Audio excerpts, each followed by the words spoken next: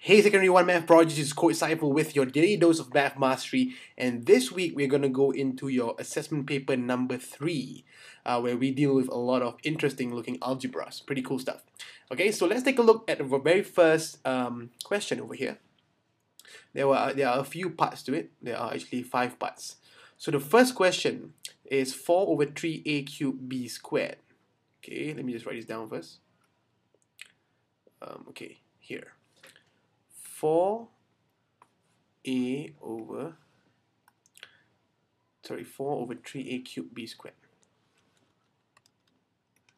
3a cubed b squared divided by 2 over 2 over ab cubed.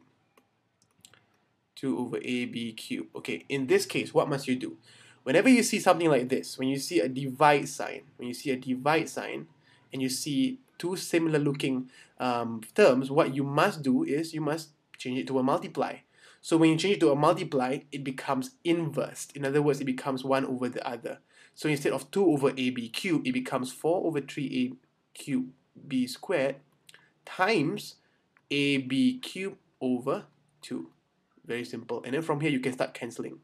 Cancel 2, you get 2 over here. You cancel b squared, and you still have a b over here. You cancel a over here, you have a squared. And so the answer you're left with is actually 2b over 3a squared. And that's the answer. Very simple. Okay, if you got it right, high five. You're a math project. Good job. Let's move on to the next question. Next question is actually the one which I think most people would have a big hard time with. Let's take a look at the question. 12ab minus 6bc. 12ab minus 6bc plus 5ba minus 3ca. And then we have my plus 7cb. Now, when we have something like this, when we have 5 terms, now this is a bit challenging. I don't think any of you have seen something like this before. Usually we have 4 terms and we can group them together, am I right? Now what I like to do is actually to make sure that we group similar terms together. We still can group them together, okay? So let's take a look. There is B, B, B, and B here. There are 4 terms with B's. There you go. 1, 2, 3, 4 terms with B's. Can I do that? Of course I can do that if I want to.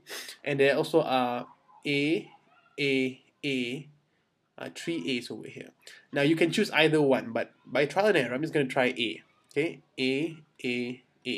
I'm going to put these 3 things together. So it becomes 12AB plus 5BA minus 3CA. Now I'm going to leave the rest together. Minus 6BC plus 7A plus 7CB. Okay, so now, wait, something is wrong. 7BC, 7BA, 7B, 7CB. 5BA, correct. Let me check, hold on. Yep, correct. Okay, so from here, what happens is we can take out the A, right? And we have 12B plus 5B minus 3C. And on this side, we have minus. Okay, now this is very important. You must make sure that whenever you have a minus sign on the side, you want to actually put a bracket around it. So minus B, minus BC. Okay, 6 plus 7. 6 plus or minus? 6 minus, because minus times minus gives you plus. So minus 7. So in this case, you have 12b plus 5b gives you what? Gives you 17b minus 3c. Minus 6 minus 7 gives you minus 1. So it becomes minus 1 minus 1. So it becomes plus bc. So from here, you can actually open it up. It can become 17ab minus 3ac plus bc.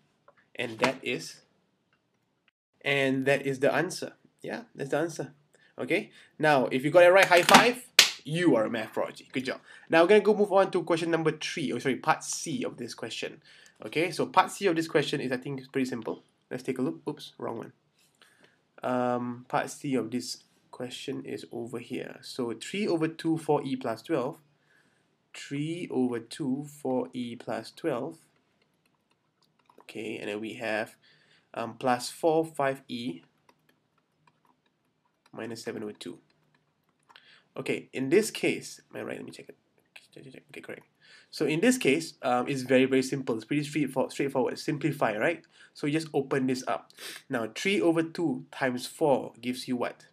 You cancel this, you get 2e times 3, which actually is 2e times 3 gives you 6. Okay, and then the one plus 12. 12 cancel, you get 2. You get over here, you get 6. 6 times 3 gives you 18. Okay, plus 4, 5 times 5e, you get 20e. Minus 7 times 7 over 2 times 4, you cancel the 2, you have 2 times 7, which actually is 14. Then from here, you just simply add them up together, 26e. Plus 18 minus 14 gives you plus 4. So can you just make it simpler? Yes, you can. For what times 4 gives you 26? Sorry, 2. So you get 13e plus 2. And that's it. Okay, pretty simple. Make sure that you simplify it. When you say simplify, it means you have to make it in these terms. Not factorize, but put it in simple terms. Okay, cool. Now we're going to move into question number 4, part 4, 20xy minus 16y. 20xy minus 16y, y minus 2x. Okay, for this kind of questions, again, it's very simple, very straightforward. Just open up the bracket. So you have 20xy minus, okay, 16y times y gives you 16y, what? Y squared. Good job. Minus times minus, straight away you write down a plus. 16y times 2x gives you 16 times 2, 32. X times y, get xy. So from here, what must you do? From here, you realize that, hey, wait, most of you stopped here. Most of you stopped and you said this is the end. But notice that it's actually an x. Sorry, there's a y, there's a y, and there's a y. So you can actually make them in common terms. And the numbers here are pretty similar. So what you can do is you can try putting out 4. So you have 5, 4y, and you have 5x minus 4y plus 8x. 5x plus 8x. So can you see that it's pretty interesting? 5x plus 8x gives you 13x minus 4y. And that's it. Okay, so that's the final answer for that one. And here is the final part of the question, part E. Yeah? P minus 5, P minus 7 minus 3, P plus 2. So in this case, again, it's pretty simple because all you have to do is just open it up. You open this up, you get P. Now this is where you have to be very careful. There is an extra bracket here. This is a square bracket. Why? Because it is outside of a normal bracket over here. Okay, so in this case, what you have to do is you have to keep the ones in here, and then you have to open the ones in the brackets. So minus 3 times P gives you minus 3P. Minus 3 times plus 2 gives you minus 6. So another interesting thing that happens over here immediately is you can actually put them together. 5P minus 3P gives you 2P. And then you have minus 7 minus 6, which is minus 13. Now again, this is where most of you might just go wrong, is to actually multiply with the minus sign. So you get P minus 2P minus times minus 13 gives you plus 13.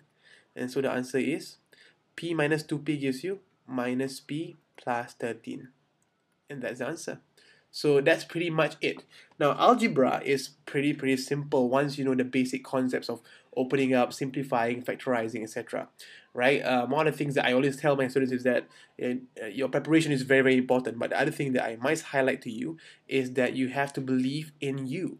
Yeah, this is the quote of the week, is to believe in you. Doesn't matter how much work you put in, if you don't believe in yourself, you might not be able to do the test because you're so afraid and you're so unconfident. Alright, so with that, I'm going to go into question number 2 later. But first of all, I'm going to give you a big high five because you are a math prodigy. Good job.